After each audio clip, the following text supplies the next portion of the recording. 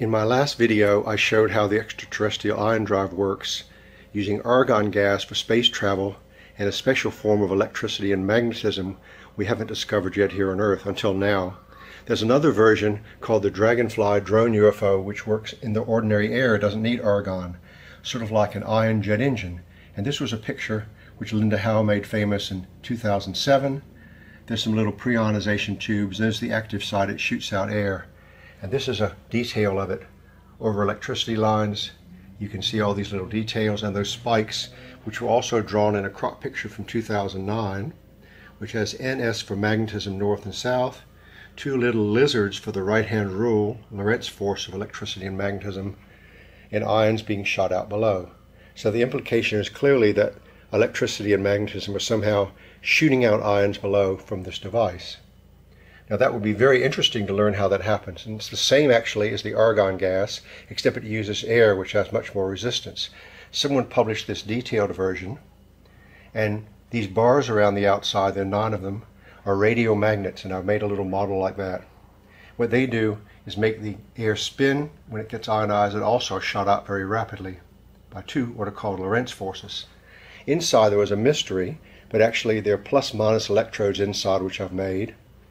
Each of those little loops is a minus electrode, and there's a plus nearby. So we have a ring which is minus on the inside, plus on the outside, and the air spins as a fast circle through those rings and then gets shot out by these radio magnets. So I'm not making it up. I've made some models to show how it works. And let's go ahead and show those models now, and I'll get back to the theory later.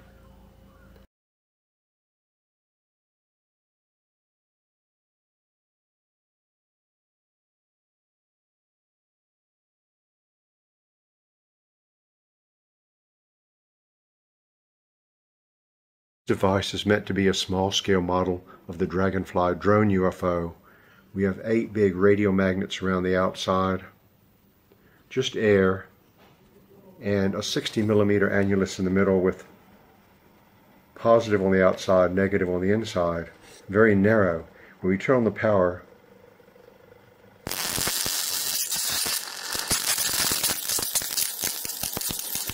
you can see the current arc start to spin. This is based on air alone, no argon. You can see blue, nitrogen, oxygen ions around the outside.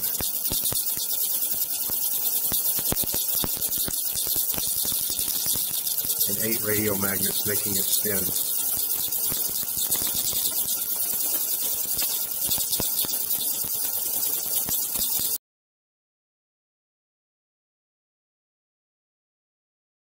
Push this device more deeply into the radio magnets, then we lose magnetism. There's no spin. If we pull the copper and aluminium tubes a little forward into the field, then the arc begins to spin. Thus the best arrangement seems to have those 2 copper aluminium tubes as a Corbino disc, plus on the outside, minus on the inside, and very thin because of air resistance, surrounded by 8 radio magnets just inside the ends of those magnets, like it is in the dragonfly-drone UFO. Then we get a current arc, which spins very nicely.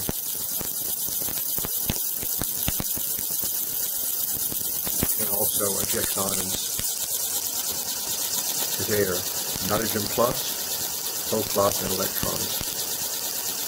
I can't really make this device bigger because it would take 1,000,000 volts. Air is much more resistant than argon gas.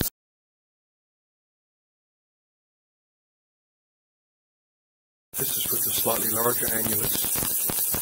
The ends of the tube needs to be close to the ends of the radio magnets. Just air, no argon. And again you can see it spinning, but not quite as fast as desired because the annulus is so large. And you can see the nitrogen and oxygen ion crackling as they get shot out by a Lorentz force due to spin.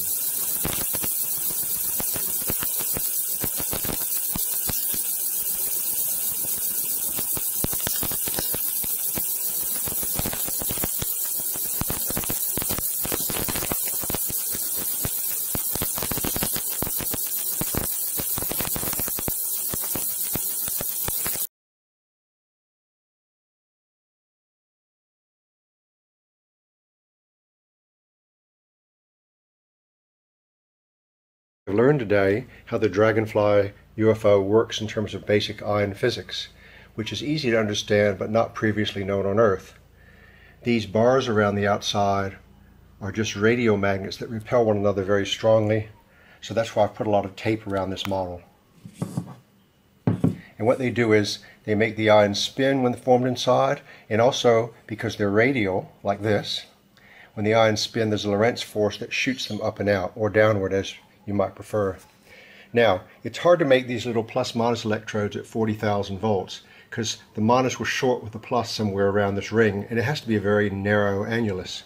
So when I did this, it was really trouble putting the minus inside the plus because it would short out so easily and ruin the effect, which is what you need to do. So what the extraterrestrial builders of this device did cleverly is to put plus on the outside. Each of these little minus electrodes is a little ring of discrete size which can't break and can be located easily, and the gas will spin inside those rings between the plus and the minus, and that way there's no trouble with shorting out.